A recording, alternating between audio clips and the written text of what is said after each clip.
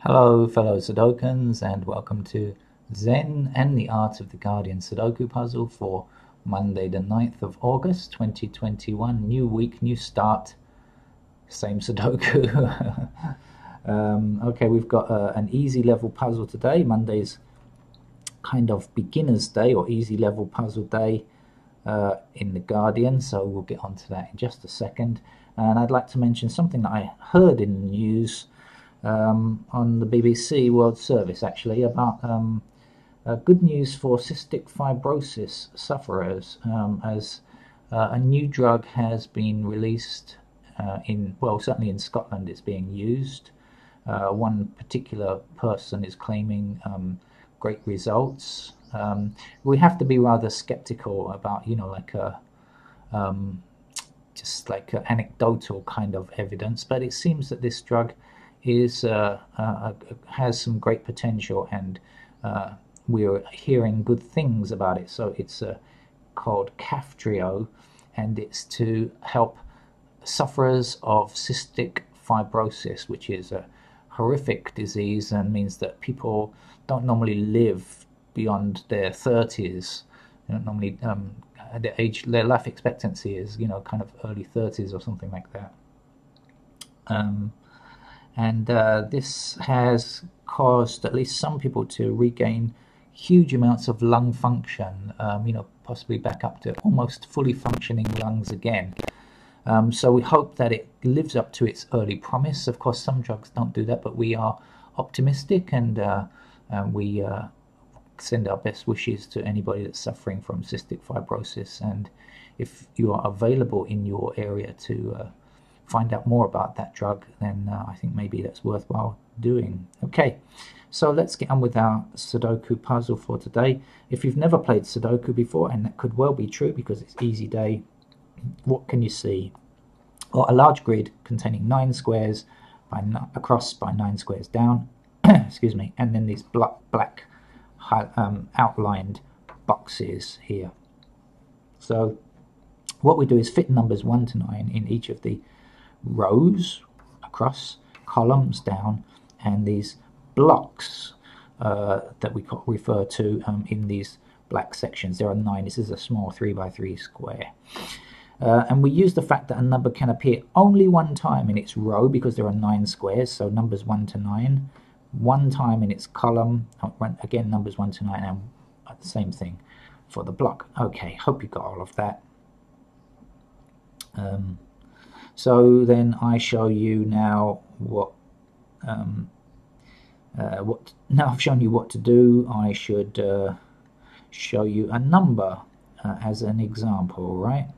Which I will do in just a second when I see one, because I don't play these games before starting the video or anything like that. Now I see this 9 blocking across here like this, and this 9 blocking down here, so I immediately know that our first number 9 has got to go there. Now excuse the traffic noise, but if you see a number like this, so 9 blocking here, you know that it's a 9. It cannot be any other number because there is only one solution, like a regular jigsaw type puzzle. Okay, this one that blocks across this row here, remember, cannot reappear, so no digit 1 can be in any of these squares along this row. So when you consider a kind of blocking effect like that, you can see there's only 1 square left, so we know that the 1 has to go there. Now we take this 1 and we go up this column now, so we know can't be in any of these squares, so that square is out. And this one, same thing, no, can't be there, and we see a 1 across here, so we have blocking, blocking, and blocking, and that means a 1 must be in that square there. Now we'll take that 1 that we just filled in and we'll put it across this row here, and this one across this row, and there's a 1 down here. Did you see it? Blocking up here and 1 blocking up here, and that gives us a 1 in that square there. There's 6 blocks across this row here, so there's only 1 square left in this block, so the 6 has got to go there.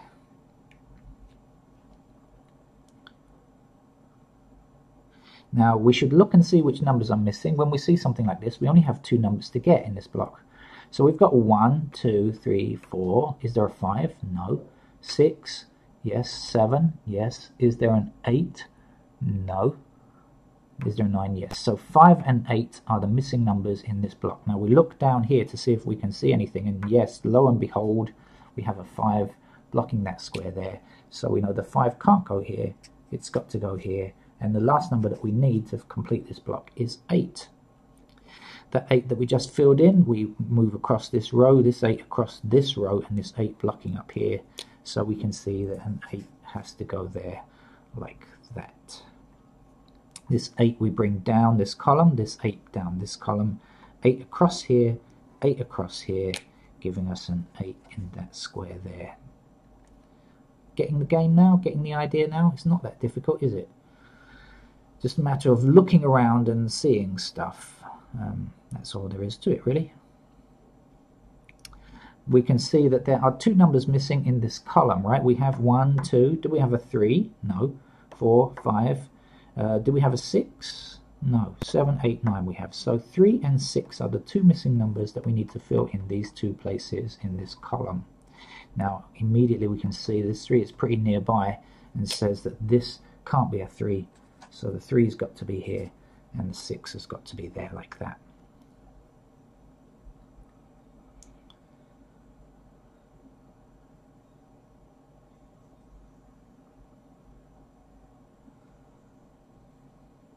The 6 blocks down this column here, so there's only 1 square left. 6 has to go there. This 6 blocks across this row, this 6 blocks across this row, and there's a 6 right up the top here blocking this square here because it blocks all the way down this column. So we know that 6 has got to go there like that.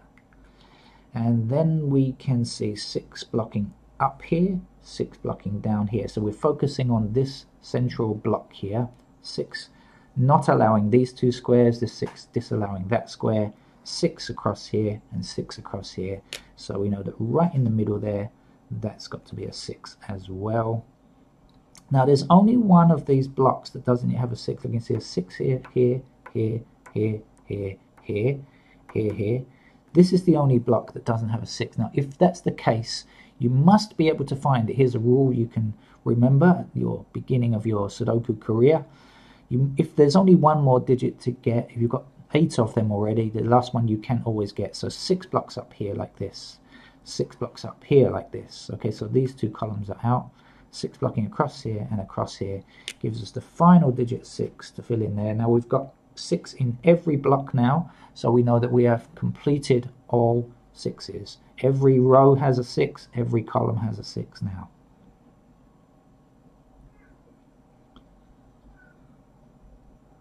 If you hear some kind of cat noise, that's mine. Don't worry about it. 1 blocking across here, 1 blocking across here, and 1 blocking down. That gives us a 1 in that square there. This 1 blocking down this column here, 1 blocking down this column here, and 1 blocking here gives us a 1 in this square here. Now, let's look along this row and see which numbers we don't yet have. We have 1, 2. Do we have a 3? No. Do we have a 4? No. 5, 6, 7, 8, 9. Okay, so we know that in this square and this square, we need a 3 and a 4. But I think you can see, look very close by, there's a 4 here saying, this can't be a 4. That must be a 4. And this, therefore, is the last number, which is a 3.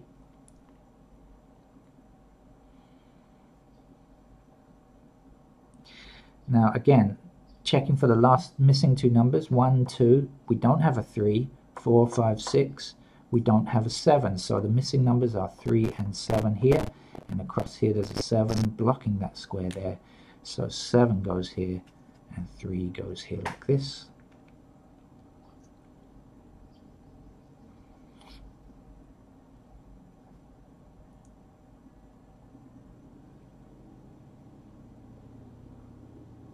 Missing numbers across this row now, okay, you can say are 5 and 9 if you count through. 1, 2, 3, 4, no 5. 6, 7, 8, no 9. Now you can see that this 9 blocks this square, or you could just say, look, 9 blocks down this column, so 9's got to be in here anyway. And that is the point that you'll notice about Sudoku, is that very often there's more than one way to see which is the correct answer. Now there's only one number missing, I should say, and it's a 2. We have 1, but we don't have a 2 yet. So the 2 goes here. Now this column, there's only one number missing. 1, 2, 3. We don't have a 4 yet, so let's place our 4 there. Going quite well now. I've made quite a lot of progress already, I think. 1, 2. Is there a 3? No. Is there a 4? No. Now 3 blocks down here, 4 blocks down here, so we can see that 3 is there and the 4 is there. We've completed these bottom 3 blocks, and that's nice. So what else is there to do? In here we have 2 numbers missing. 1, 2, 3, 4. We don't have a 5. 6, 7, 8. We don't have a 9. So the 2 missing numbers here are 5 and 9. Look quickly. Look quickly. Yes, you spotted it. 9 can't go here. 9 goes here. 5 goes here. Okay.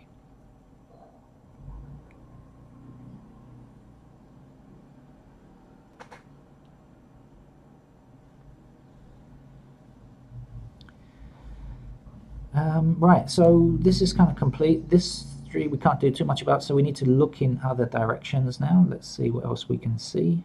And you have to keep shifting your view around the board, because you know things change the whole time. Every time you fill in a number, the situation has changed. You need to remember that. 4 blocking across here, 4 blocking up here. This has got to be a 4. 4 blocking across this row, 4 blocking across this row, so blocked here, and then a 4 that we filled in earlier, blocking up here, so we can tell that that square there has to be a 4. We'll take this 4 and block up this column, this 4 blocking up this column, and this 4 blocking this square here. So the only square left is there. And I do believe that's all of the 4s finished now as well, so we don't need to worry about digit 4.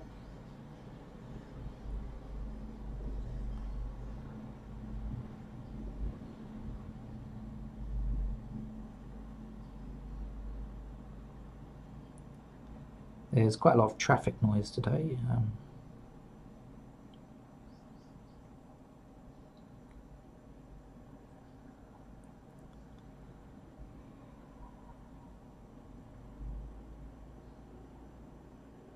Now, sometimes in Sudoku, I mean, there's no doubt an easier way of thinking about this, but quite often what we try to do is think ahead a couple of moves, a bit like when you play chess. If you play chess, of course, you can't just think of the next move, because somebody will outmaneuver you very, very quickly, right? You know, you just think a couple of moves ahead. So you think, if this happens, that happens.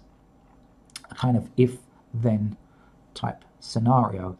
So let's think, in Sudoku though, it's not exactly like that. It's not even if, or it's not even that uncertain. It's more certain than that. So when we consider this 5 here, okay, blocking right up here like this. So these 2 squares are out.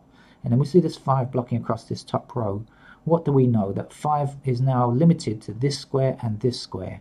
Now we look down for our intersecting 5s. We don't find any, so we don't know. So do we just give up and say, hey, we just don't know? Well, yes, but it does give us some extra information, because we know that 5 has to be in one of these 2 squares. It can't be there in any of these 3. It's got to be here or here. So if it's here, it blocks along this row, and if it's here, it still blocks along this row. So whichever one of these 2 squares it appears in, it cannot be here. This cannot be a 5. Then 5 blocks these 2 squares here, so there's only 1 square left to be a 5 in that block there. So it's a kind of thinking ahead a couple of moves, and that's the skill that you need to develop for the more difficult games of Sudoku.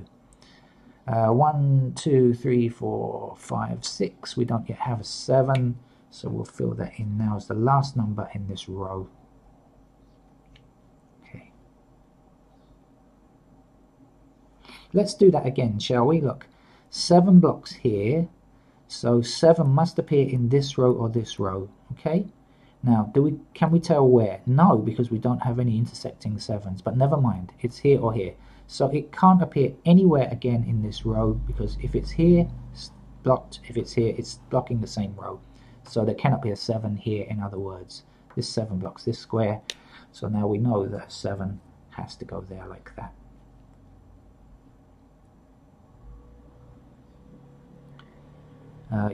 it's little by little, kind of, you inch your way forward to the finish line, as it were. Okay, now what numbers are missing in this row here? We have a 1. Do we have a 2? No. Do we have a 3? No. Do we have everything else? If we want to check, 4, 5, 6, 7, 8, 9, yes. So 2 and 3 are our missing numbers. Look here, here's a 2 saying no, no, no. So 2 goes there, 3 goes there. Now there's one number to get up here, so we must be able to get it. We'll just count through. 1, 2, any 3s? Nope, no 3s in that column. So we know that a 3 goes there like so.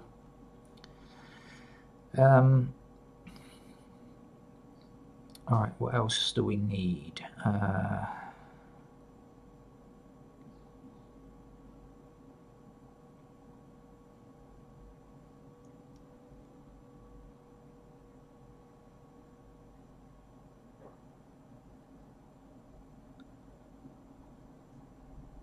Okay, this 9 blocks up this column. This 9 here blocks up this column. So 9 will have to appear here, like this. Now what numbers are missing? Count through. We have a 1. Do we have a 2? No. 3, 4, 5, 6. Any 7? No. So 2 and 7 are the missing numbers. 7 says that can't be a 7, so 7 goes there. And the 2 goes here. There's now one number to get along this row, and I can see that it's a 2. Okay. There are 2 numbers missing here, 1, 2, 3, 4, so missing numbers are 5 and 9. Can we tell which is which? No, we can't. So we still can't fill in these 2 numbers. We know they're 5 and 9, but we don't know which is which just yet. So we have to look away and look further down. So let's look here. 1, 2, 3, 4, 5 we don't have, 8 we don't have, and 9 we don't have. Now, the 9 blocks across here, but that's not going to help us. The 8 blocks here, and that's also not going to help us. So now we've got a bit of a conundrum, haven't we? But actually, look, if you look at this column here, you'll see there's only one number missing, one empty space. Now, if there's only one empty space, that's what you should always attack next, because you're sure to get it. So it's a 5 that's missing. We'll see 1, 2, 3, 4. No 5 in this column, so we place the 5 now. And now that we do that, we can see 5 blocking across this row gives us a 5 there. Okay, and 5 blocking up here gives us the 5 there. And the missing number was 9. If you remember that far back, there's one number missing down here. 1, 2, 3, 4, 5, 6, 7. We've got a 9. This is the 8. This 8 blocks this square here, so 8's got to appear here. 1, no 2 yet. 2 goes here. 2 blocks this square. We don't yet have a 2 in this block, so 2 goes here. 1, 2, 3, 4, 5, 6. We don't yet have a 7. Okay, one number left. Now you see, we can either get it by counting along this row, or we can get it by counting in the block. Either way, it will be the same number. 1, 2, 3, 4, 5, 6, 7, 8. It's got to be a 9. Or 1, 2, 3, 4, 5, 6, 7, 8. It's got to be a 9. And that's our easy level Sudoku puzzle. I hope you enjoyed it. If that's your first ever Sudoku, come in to the waters, the beautiful waters of Sudoku, and enjoy playing this wonderful game, which will be a great part of your life if you play it. I think it's a very enjoyable pastime. So thank you. Subscribe to the channel, please, and come back again and try a few more easy puzzles, and then work your way up to the expert level puzzles eventually. Thank you. Bye bye.